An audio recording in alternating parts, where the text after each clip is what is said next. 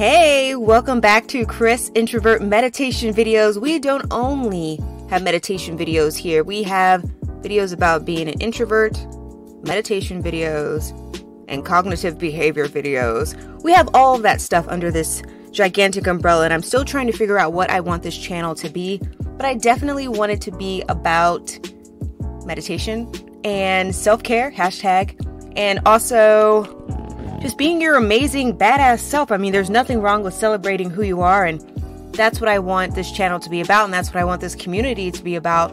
I want us to be about caring about who we are. It's so hard sometimes. I'm going to go on a little mini baby tangent.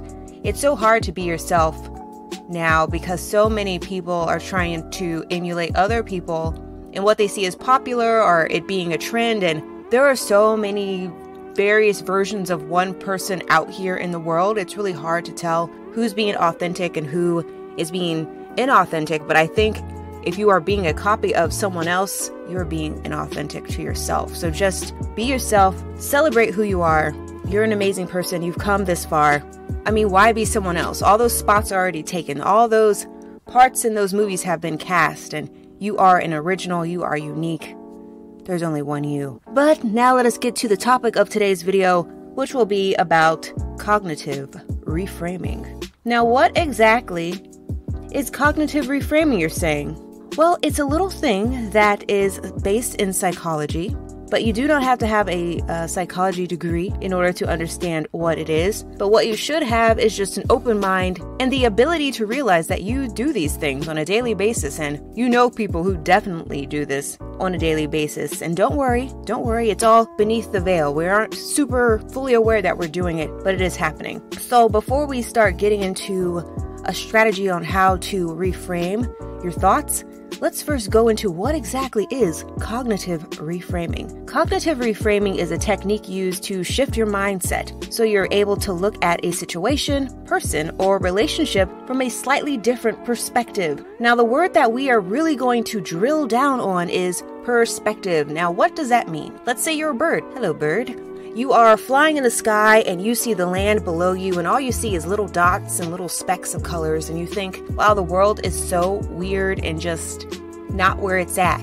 Now, the lower you get, you start to see more detail.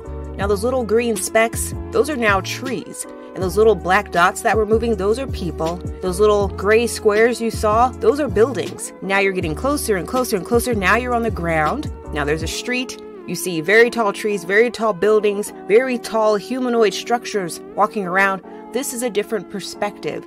You are no longer above what's happening. You are now interacting with what is happening. So when we have problems, instead of looking at our problems when we are there in the mix of it, we have to go above the problem and look down at it to really see all the different parts that help to assemble what that problem is or that situation or whatever it is. We need to view it from a different perspective, a different attitude, a different viewpoint. All those words are interchangeable, but they all basically mean the same thing. So that's what we are going to really discuss today, and it's something that I can say has definitely been a struggle for me in my own personal life, because you look at things and how they are and you think they're just bad. That's how you label them, is just bad, and it's happening to me and I don't like it, and why is this happening? You have all these little negative connotations just digging at you 24/7, and you have no reprieve from them. There's nowhere you can even hide. Not even in your own dreams, because it's literally in your dreams and it becomes a nightmare, and then you could wake up and have sleep paralysis, which I have, and which is terrible. So in the comments, just drop down if you've ever had sleep paralysis, or you're familiar with it, or you've heard stories about it. It's really not a fun experience to have. And also, while you're at it, might as well hit the subscribe button, because we are on our way to 1,000 subscribers. And when we hit 1,000 subscribers, I get to do videos for you guys. So I'm super excited about that. You get to see me fully animated and doing the whole humanoid thing. But let us get back to cognitive reframing. Now, this might be a trigger warning for some, but a lot of people say the abuse that you went through when you were younger made you who you are today. I don't like hearing that. It sounds so terrible. It's like you had to grow up in a toxic environment in order to be who you are. But the funny thing is, you were always going to be the person that you were despite all the terrible things that happen to you. You are not born to be X, Y, and Z because of abuse. You were just born that way. You were already born resilient. You were born strong. You were born capable. You are still capable of all of those things despite what happened to you. The person or persons that inflicted that abuse on you were trying to dim your light, but they couldn't, because you are just extremely voluminous and amazing and illuminating. They were upset that you were those things. You just came out into the world already just sparkling and fantastic, and they saw something in you that they wanted, that they just disliked, and were trying to take it away from you. And that started to dim who you were in many people, in me especially. I only can speak for myself, but it made me feel bad. It made me feel like I wasn't worthy of love or success or anything that's happened in my life. I just felt that it was just something that I didn't deserve and something that I didn't need. Like anything positive, I didn't need it. Like I didn't want any part of it. I became severely avoidant, and I'm still dealing with that now. So just drop it in the comments if you have experienced that too, where you think I don't deserve good things because of the bad things that happened to me.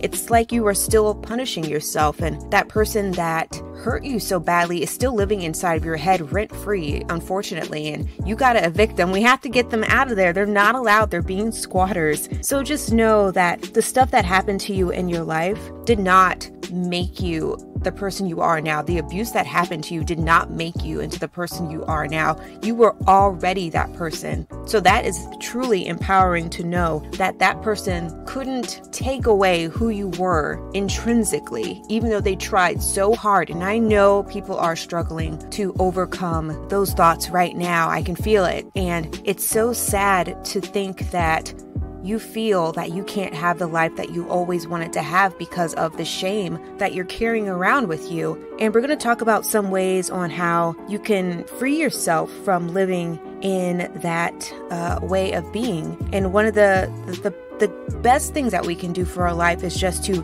reframe the things that have happened to us and know that it's not our fault and that we are not bad people. Bad things happen to us, but we are not bad people. So how can we make cognitive reframing positive? Well, I have a little excerpt for you. Positive reframing involves thinking about a negative or challenging situation in a more positive way. This could involve thinking about a benefit or upside to a negative situation that you had not considered. So let's pretend, no, we're not pretending because this has definitely happened. You've been texting your friend and they have not been texting you back. You see that they've been online, living their best life, and you're like, why are they not texting me back? Like, we are friends. I love this person. Why are they not getting back to me? And then you keep sending them texts like, hey, what are you doing?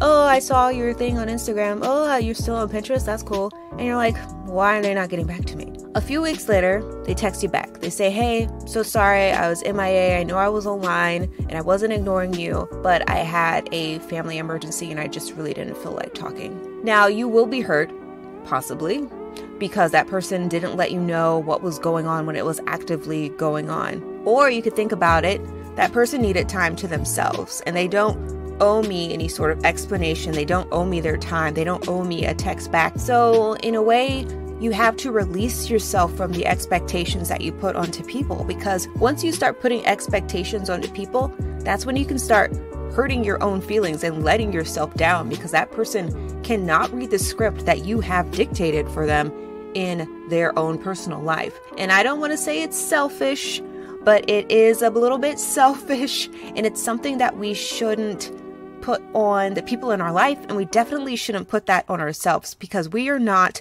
the directors of other people's lives, and we are not writing out some script and we're like, okay, you follow this part, you follow this part, you do this, you do that. That's not how it is. The only life you can film and take credit for is your own life. Focus on your life, focus on your part, focus on the things that you need to do, and that is going to free up a lot of energy inside of you and emotions.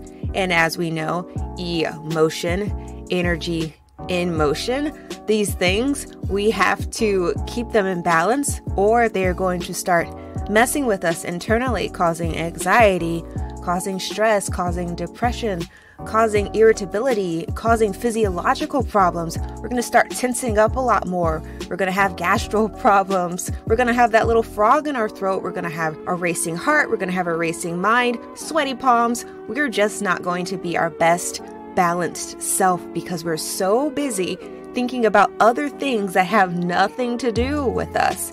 Remember, look at things from a different perspective. Go above the problem. Don't necessarily sit in the problem to try to figure it out. You're going to have to move around and find where you're comfortable above the situation so you can really drill down on what's going on instead of just perceiving what you think is going on, which can cause your problems because we're assuming things, and you know what they say about assume. Drop it in the comments if you know what they say about assume. Since cognitive distortions or cognitive reframing is a knee-jerk thing, it's a habit in many ways. It's something that automatically happens. We need to practice noticing when we're having these cognitive distortions because they do automatically come up. When your friend doesn't text you back, oh, they must hate me. Oh, they must not like me. Maybe they're talking behind my back. Maybe they're doing this. Maybe they're doing that. Oh, my boyfriend didn't call me back. Maybe he's with someone else. Oh, my boss is really mad at me. Why is my boss ignoring me today? Why is my boss's door closed? Well, maybe your boss is having a bad day. Maybe your boss's boss said something that hurt their feelings. Maybe something happened in their personal life, and unfortunately now they're reflecting that towards you, and I know that's very hurtful, and I'm sorry that's happening to you, but you have to think these people have lives and interactions with other people independent of you. So whenever you're having those automatic thoughts of this person, this person, this person, this person, just think to yourself, maybe this person is blah. Now let me go do XYZ. Go find something to do instead of ruminating about what that person is doing. Free your mind and the rest will follow. Now, another thing we have to do is just choose one type of cognitive distortion to focus on at a time. And there are different strategies, and you can look these up for yourself. But my best bet and best thing that I love to do for myself is just changing the perspective and also putting myself in that person's shoes. So many people are going through so many things that we do not know about because they don't want to talk about these things, and maybe they feel embarrassed, and we need to be more sensitive to what other people are going through.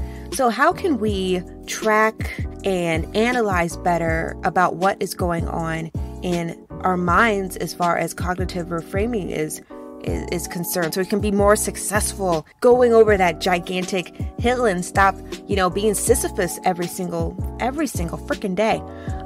What we have to do, we need to track the accuracy of our thought. Is this a true thought? Is this a thought I'm making up? Does this person really hate me? Do I really hate myself? Do I really not like X, Y, and Z? We need to track our thoughts, and we need to make sure that they are truly occurring in reality and not in our head. A lot of the problems that we have are problems we're making up in our head.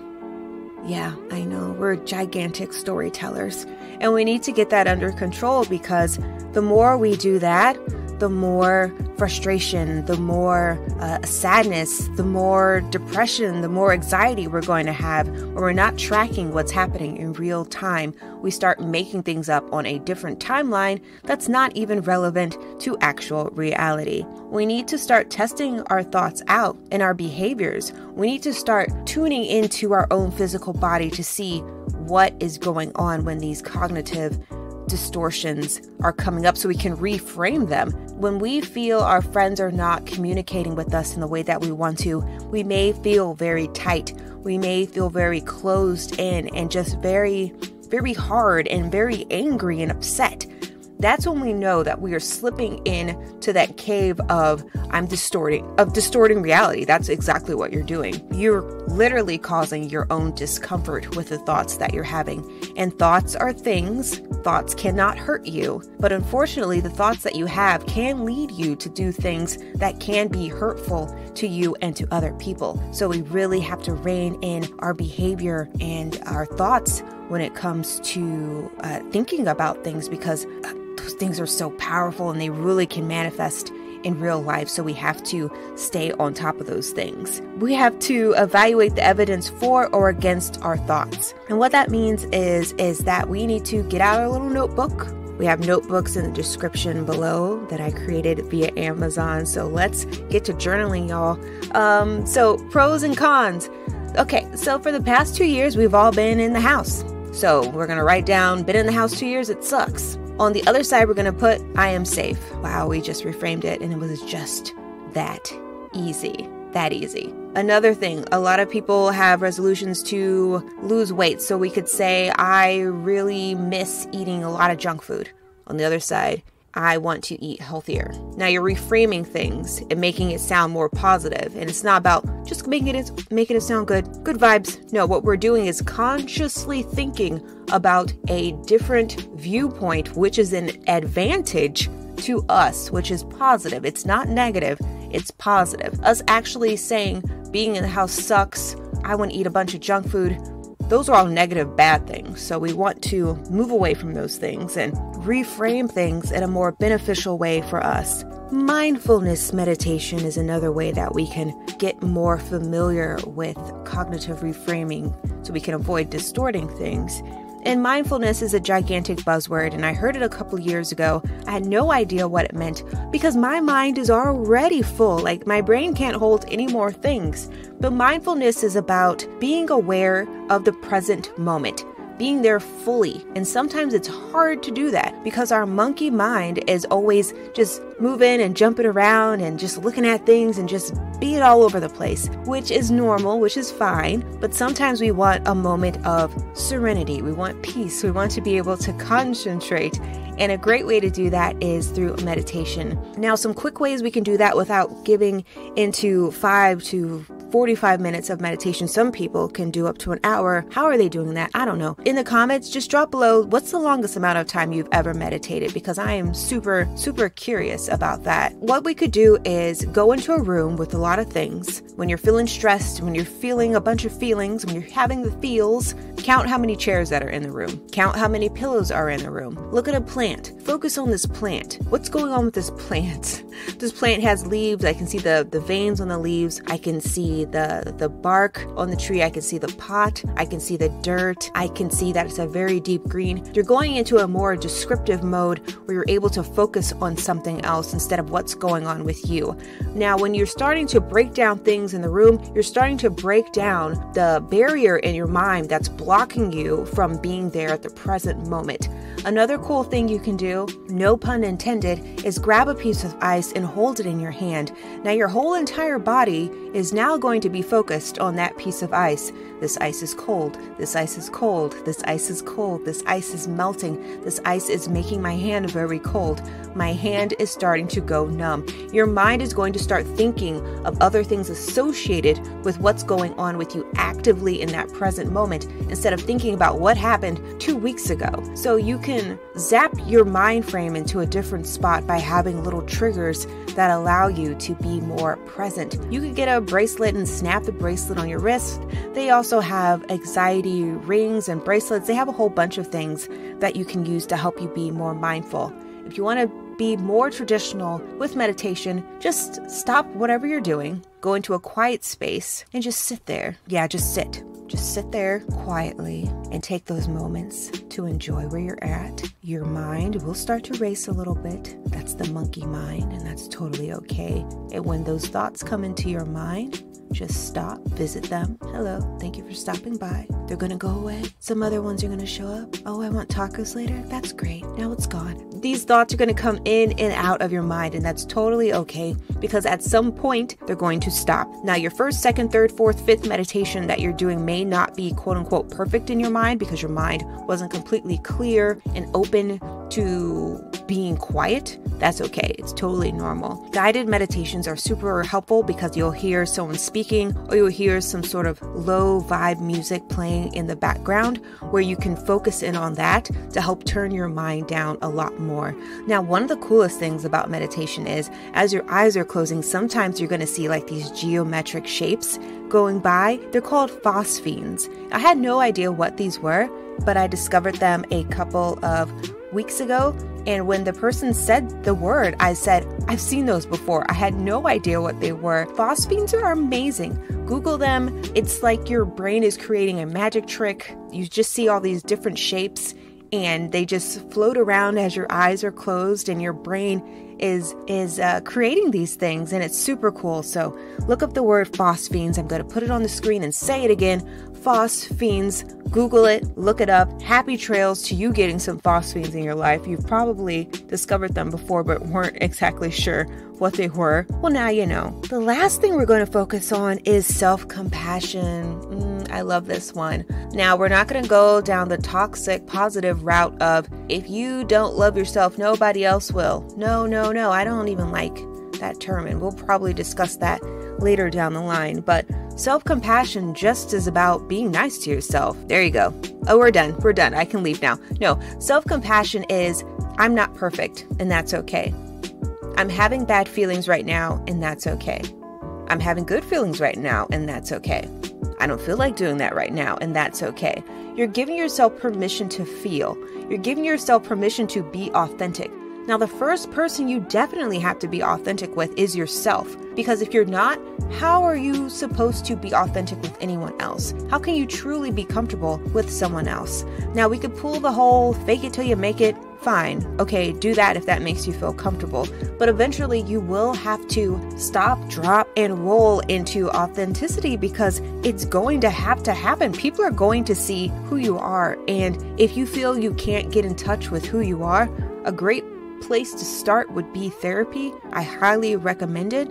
Some people do not, but I think that it helps to uncover a lot of things that we hide from ourselves subconsciously, and that was going to move you into doing shadow work, which is just astronomical. And I've been doing that now for the past year, and it's uncovered a lot of things, and it's allowed me to move forward in my life, which has made me feel so free. Sometimes I do still slip back into my old thoughts, but I know that it's a learning process, and every day we are challenged to uncover who we are. It's not a one-stop shop.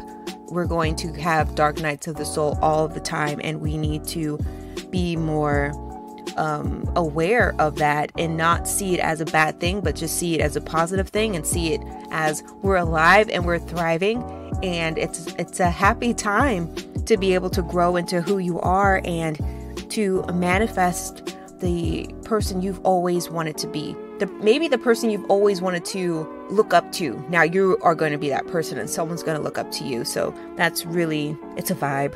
It's definitely a vibe, and I'm really excited to see everyone's journey. So just drop it in the comments and let me know what sort of journey you want to go on in 2022 and beyond. Saying 2022 sounds really weird to me. I don't know why. But where are you going beyond today? Drop it in the comments. I'm so interested. So if you haven't already, hit the subscribe button, hit the notification bell, because a lot of cool things are going to be happening on this channel, and I want you to be a part of it. Today we talked about cognitive reframing and just a few little techniques and examples of how we can work with cognitive reframing and overcome its automatic behavior that it has within us. I know we want to get rid of it, but it probably will be with you for the rest of your life. But just acknowledging it gives you the power to do something about it. So knowledge is everything. Knowledge really is everything. So I want to put up the little GIF of the more you know. Like, the more you know. There you go. So thank you so much for being a part of this listening session, I guess. This is Chris, Introvert, for meditation. Wait. This is Chris, Introvert. I'm leaving it in here. I'm leaving it in. I'm not taking it out. I'm being authentic. Thank you so much for watching this channel. Go into the descriptions and find things in there. There's a lot of cool things.